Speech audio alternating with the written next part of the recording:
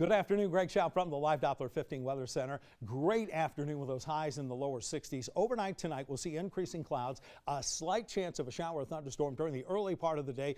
Those thunderstorm chances grow, though, by afternoon, especially in our southern areas here by late afternoon. And then by evening, we start to see some shower and thunderstorm chances across the northern part of the state. And we are going to see the possibility of those through midnight until a weather system comes in.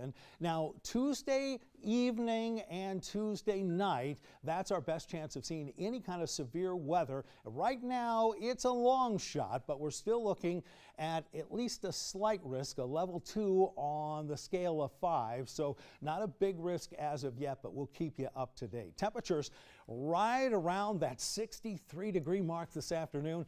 Not a bad night tonight as we do look for some clouds, but we could see some showers and thunderstorms at the bus stop tomorrow morning. Better chance by evening and overnight. Those temperatures fall throughout the day on Wednesday back into the lower 30s, and we could see 40-mile-per-hour wind gusts on Wednesday as well.